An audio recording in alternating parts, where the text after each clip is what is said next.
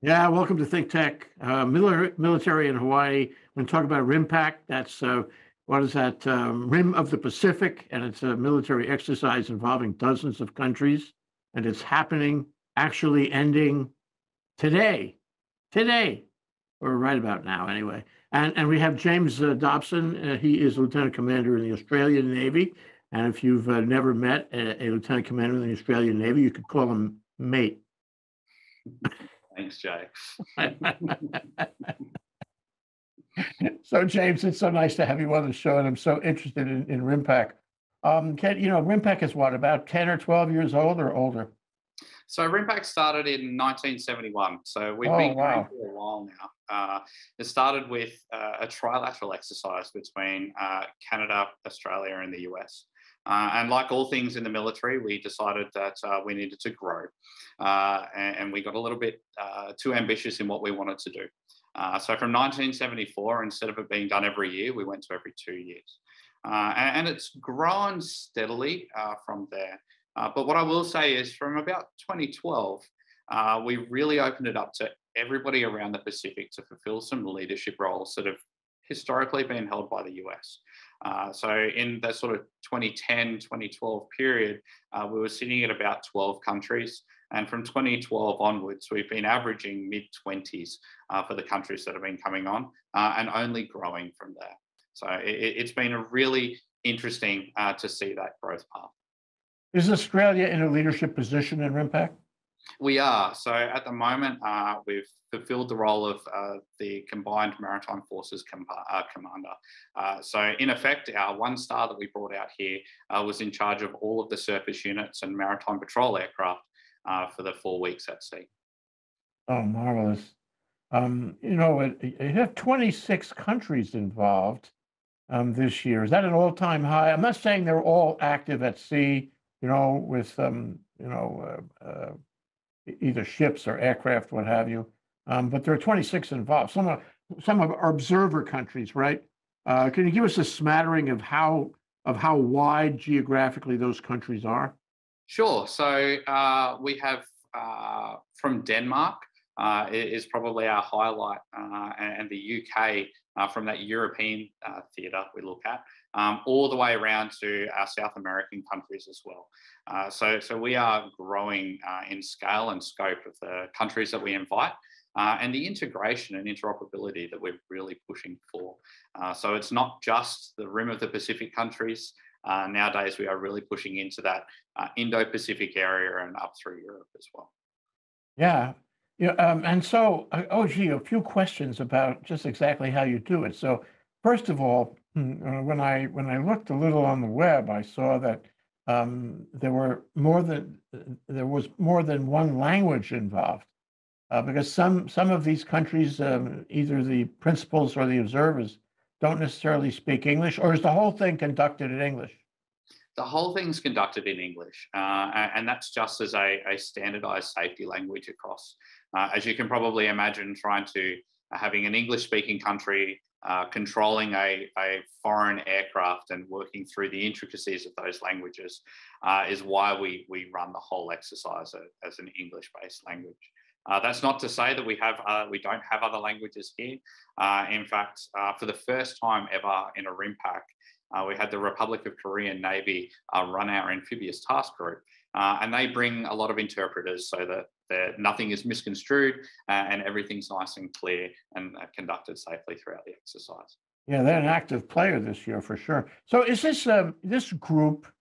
Is it fair to say this group represents countries who are either members of what we would consider the West or friends of the West? How do you define your invitees? So our invitees, or who runs that, ultimately rests with the US government. And we send out invites for all of those countries that have participated before, as we consider them like-minded partners.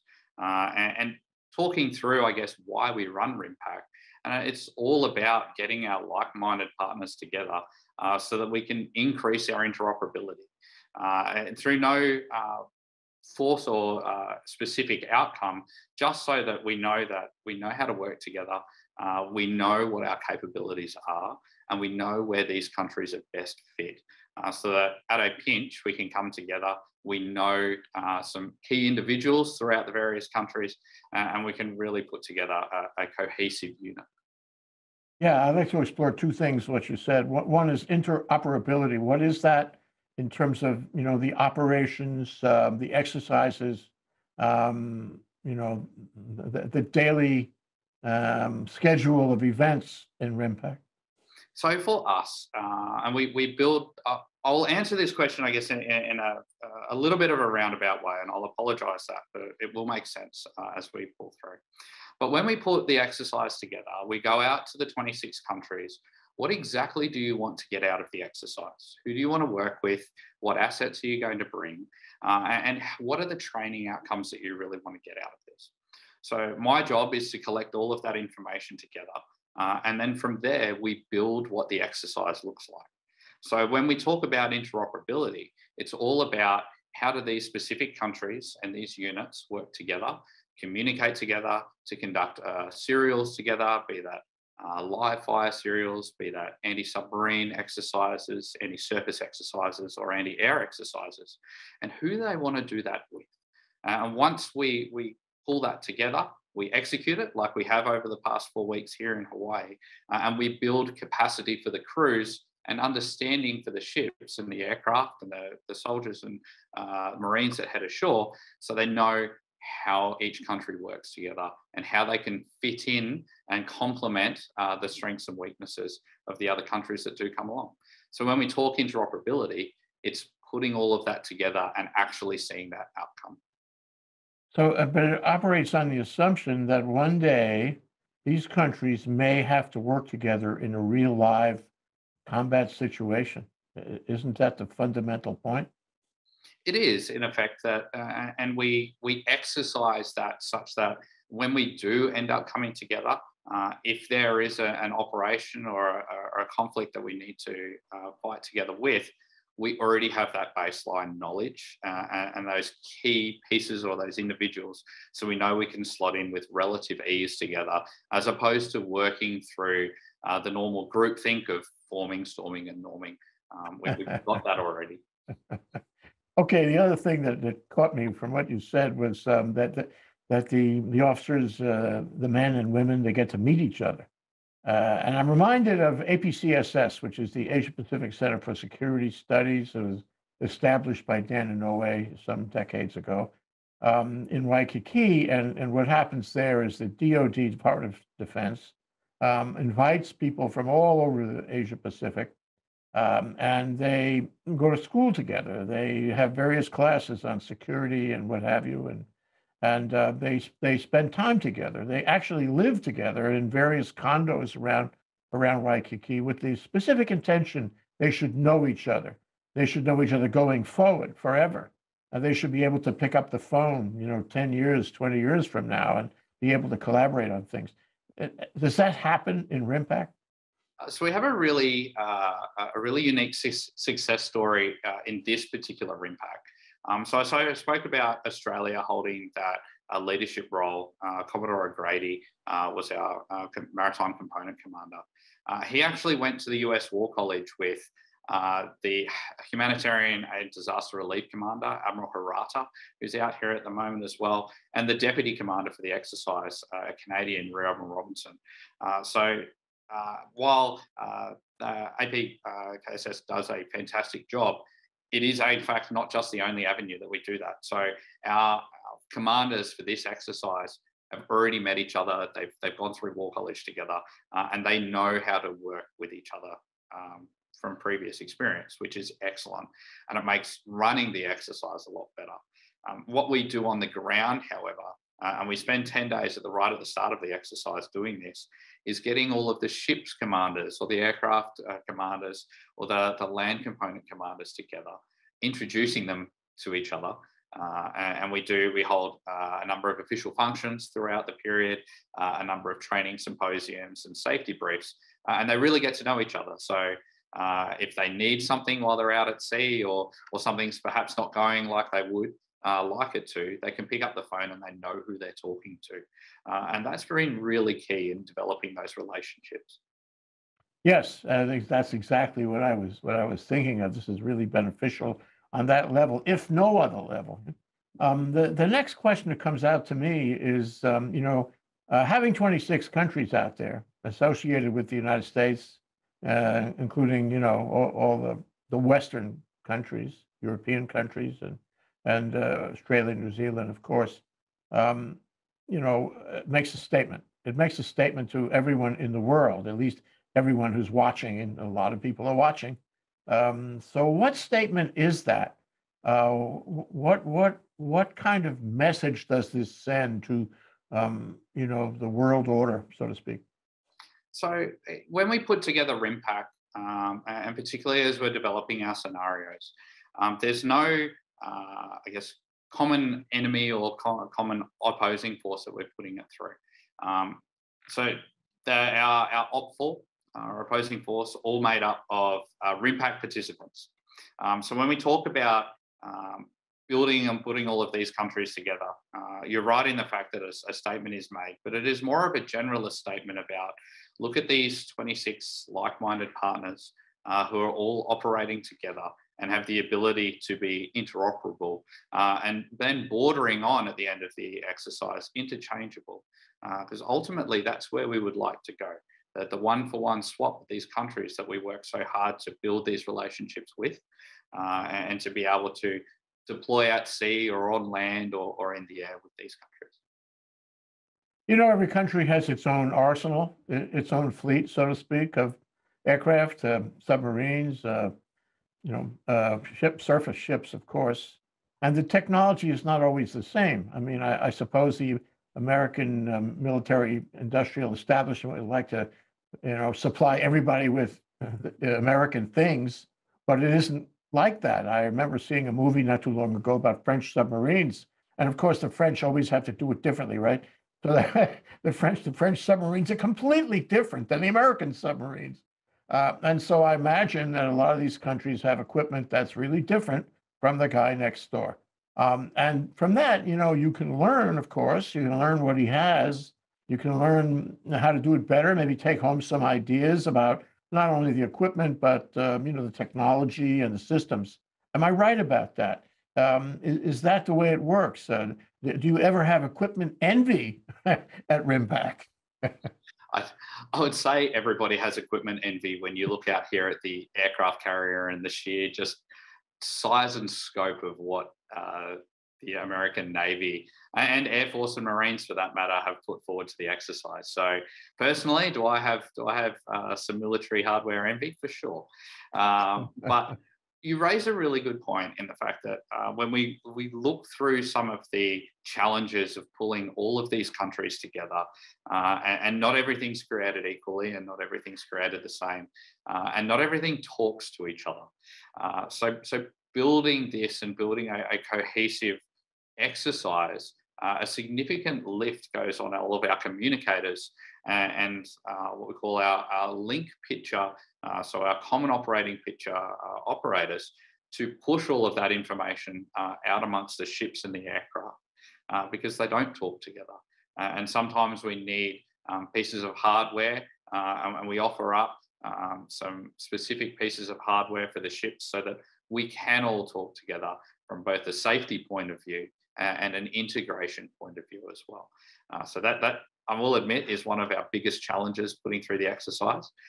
But again, and we held our closing ceremony a couple of hours ago, everybody said that the ability for us to all talk, to work off a common operating picture, is what makes us interoperable at the end of the day. Yeah. Well, I mean, it's not only the equipment, it's the systems, and it's the, what do you want to call it? The mindset, the approach that the officers, men and women, would have based on their training, based on their experience in the service of their country. And I wonder how that works. You have a certain mindset. It's probably very similar to the American Navy mindset. And Coast Guard, that's my affiliation. But other countries may not have that mindset. They may look at the whole thing differently. Do you find that in RIMPAC, and what do you do about it? Do you want them to think more like you, or do you want them to understand how you think? Are you getting together on the mindset aspect of things? I guess we're all pushing forward, and I know I continue to use that the buzzword of interoperability, but from a mindset point of view, we all want to be able to work together and get all of our systems connected and working well. And the way that we set our scenario up, we're all working towards that common goal of, in this case, we're defeating Orion, which is our fictitious scenario opposing force throughout. And it's interesting, the various countries that we get in, some are more forward leaning, some are less forward leaning. And everybody's taken on that journey of, okay, how does the exercise evolve? What are your individual triggers for moving forward? And then having those discussions at the senior leadership level, which is why it's really important for having a multinational leadership level to find out where everybody's comfortable, and then ultimately a decision is made to move forward from there. But the learning outcome, particularly at the headquarters level of where do the countries fit, who is more comfortable or not, what are your thresholds for moving forward through the exercise, it's a really good teasing and learning outcome for our headquarters staff going forward. Yeah, yeah, important to understand how the thought process differs from country to country. I mean, not everybody has the same education, not everybody has the same view of the world, either politically or technologically. So you mentioned the brass. So who's running this now? I remember looking at old RIMPACs, and you had the very senior brass. The Secretary of Defense, for example, was here in Hawaii. Is that happening now? Are secretaries of defense coming from various places? And how are they collaborating together as the joint leadership, if you will? So the exercise is headed up by Commander Third Fleet, Vice Admiral Boyle, and he is the overall lead for the exercise. He, under direction of Admiral Papara, Pacific Fleet, puts it all together, and I'm the person that helps putting it together with a group of 24, 25 other people to pull that through. But that's not to say that we don't have some significant engagement from US military leadership. So this time out, we had Secretary of Navy come out as well. We've had CNO come out, and we've had CNOs from other countries, politicians, congressmen, and staff come out as well. And it's these coincidental conversations or bilats that are almost just as important as the actual exercise itself. For various topics discussed amongst those senior individuals, but it does provide a really interesting venue to do that too. So you mentioned with 24 or 25 individuals, you're actually executing the plan. And let me take a moment off and ask you, what qualifies you to do that? How do I get your job? Did you attend Annapolis? What happened? So for me, I'm a surface warfare officer by trade in the Australian Navy. My background, I've done a little bit of navigation. I've done a principal warfare officers course, which for us, from a Commonwealth perspective, means I can sit down and be a tactical action officer to sit in the operations room and drive the combat system, and also then an operations officer after that. So my 11 years of experience at sea covers off on a lot of those aspects. And then I've had the privilege of being selected by Australia to come across and embed at Third Fleet. So I live in San Diego, to be able to put this exercise together. And it has been an absolutely phenomenal experience to do that. Is this a prestige billet for you? I think so. We went through a selection process to get here, so I would like to think that that was the case. But yeah, it's been fantastic. Okay, wow, I'm excited. You said that only a few hours ago there was a ceremony, and I recall it was this week. The program started, RIPAC started in early June. That's June and July, 60 days, I guess. And in early August it ends. So what was the ceremony like a few hours ago where you closed it down? Who was there? What did they say? So we take all of the leadership and all of our senior representatives from the 26 countries that are here, and the ship's crews, the aircraft crews and the land component that are here. And we sit down and we talk through what the highlights have been for the countries that are here, whether they achieved everything that they set out to actually achieve, noting that it is a significant lift for a number of countries from assets, money, and people to get here.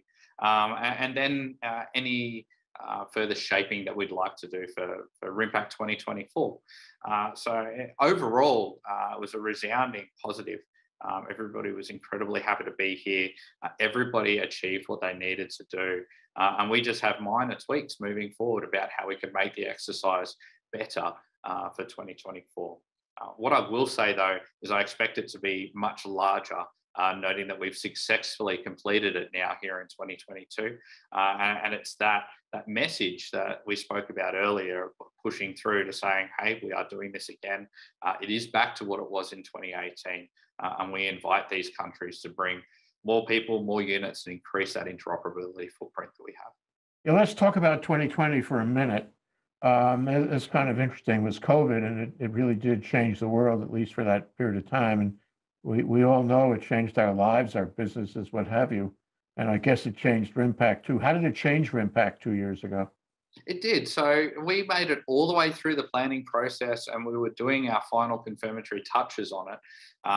When we got the call, look, it's not a good idea moving forward with this because we didn't know what was happening with the pandemic at the time. So the decision was made that it needed to be conducted wholly at sea. We still conducted it though. And of those 29 countries that we had invited, 10 sent ships and units out here to complete RIMPAC because we wanted to send that message that we can still conduct a large-scale exercise even during a pandemic. What that practically looked like, we had ships come alongside basically for fuel and food and stores and then head back to sea. So no shore liberty or anything like that for the crews that were here. But we still completed a 3-week exercise highly successfully based on all accounts as well.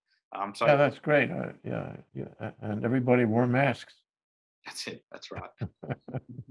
So yeah, and touching on that though, so that means that, for example, ships of the Australian Navy would have steamed from Australia to offshore Hawaii, maybe offshore Pearl Harbor, and stayed there for the exercise, did the exercise without coming into the harbor, I guess. They were resupplied at sea, and then they left again. So you never actually touched Oahu in 2020. Am I right? It wasn't quite that bad. We managed to, so the ships would pull in and connect up alongside so that they could get all their fresh food and fuel and the like. But for 95, 98% of the crew, unfortunately for them, their view of Hawaii was standing on the forecastle of the ship and taking a photo. And I'll quickly, I guess, elaborate on that and the difference here. When you look, here we are 2 years later. It's been incredibly heartening to see all of these countries come back in, to be able to get ashore, to be able to experience what Hawaii has to offer, and fully cognizant that we're guests here and we have this enormous footprint that we impose on Oahu and Honolulu in particular for that sort of 6 to 7 week period. It's been really heartening to see a lot of these crews get ashore and enjoy what this fantastic place that you have to offer. Yeah, what a difference between 2020. It's every 2 years, so a difference between 2020 and 2024, 2022. I can imagine how happy the crew members are to come from wherever they're coming from and enjoy, a tourist destination. I'm going to ask you this: when they come ashore, is there any drinking involved? I'm sure that they're enjoying the sights and sounds of Waikiki. And I hope, I will admit that Waikiki is enjoying them as well. So, as I said, we're guests here and we are on our best behaviour, but we certainly try and take advantage of the hospitality that you guys have here. Oh, that's great. That's part of RIMPAC, isn't it? It's the hospitality notion. It's the idea of, the crew having a good time and connecting up with another place, another culture, and Hawaii, which is a very welcoming place, as you know. So let's talk about the future. This is every 2 years. It will happen again in 2024. As you said, you'd like to have it bigger. Will it also be led by the Australians? What's the arrangement going forward? Is there some kind of rotation going on? And how will it change in terms of the number of ships and the interoperability? So moving forward, we have one final conference at the end of this year, and it's to really pick those leadership positions for 2024. Now, I can't say with any degree of confidence whether Australia will be in one of those leadership positions or not.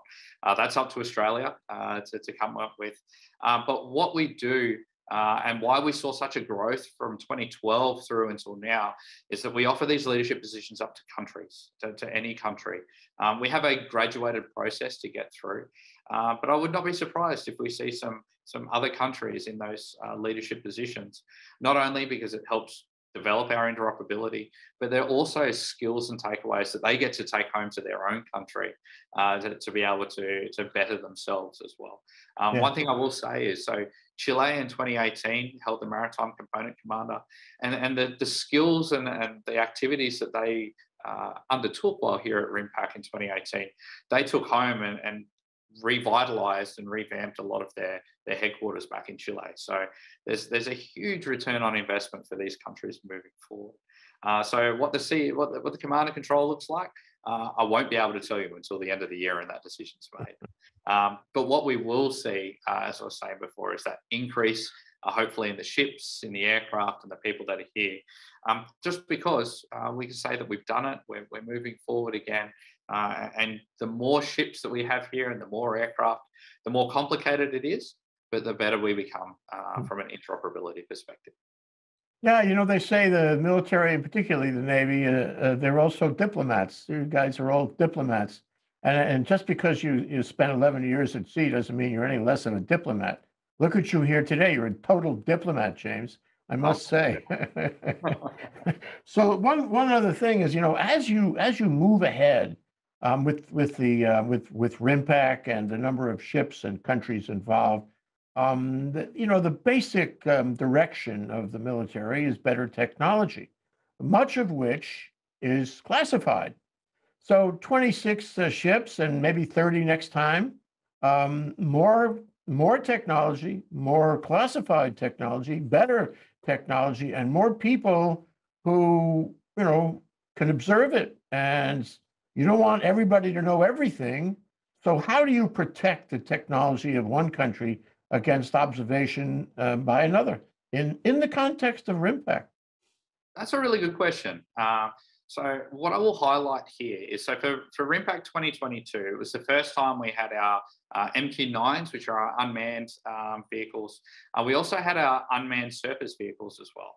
And a lot of that technology is in fact classified and caveated to either US or to a limited distribution out. So we get around that, or we get through that by what we call white carding a lot of the information. So for a country may request an effect, or hey, can I get an asset to be able to look at this particular piece of the ocean, or try and find this particular unit. And from an MQ-9 perspective, we can say, yes, we can task the MQ-9 to get out there and do that. The intricacies of the information that comes through and the various pipelines that it takes to get there are transparent to the partner nations that are requesting that, because that stuff holds a security classification. So what we don't want to do is say, no, you can't have it. We just work really hard through whole of defence, so all of our departments within defence, to get to yes, even if it is just in limited capacity.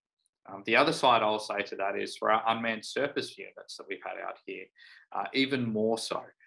So tasking them and getting information from them, a lot of that white card or that transparency happens in the background, but we're still able to protect the sovereignty of the unit that's here, or the country that operates it, while still providing that information through too. Yeah, one thing that strikes me is there's a lesson here, and that is not all of high tech comes from the United States. Some high tech is developed elsewhere. And I know it is developed in Australia because the very program that we are broadcasting on, which is called vMix, is a program that's developed and very successful globally, developed in Australia. So we know you guys have information technology and we like it a lot. After a global search, we found an Australian product that does our heavy lifting. So that's great. That's fantastic. James Dobson, Lieutenant Commander in the Australian Navy, joining us today to talk about RIMPAC. Thank you so much. That was very educational and encouraging. Thank you so much for appearing on ThinkTech. Thanks so much for having me this afternoon, Jay. It's much appreciated. Aloha.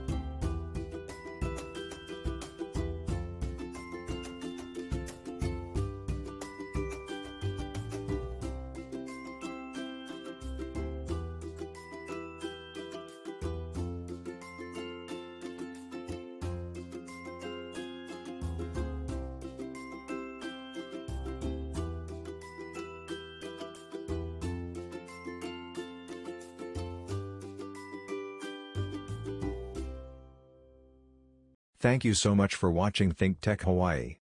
If you like what we do, please like us and click the subscribe button on YouTube and the follow button on Vimeo. You can also follow us on Facebook, Instagram, Twitter, and LinkedIn, and donate to us at thinktechhawaii.com. Mahalo.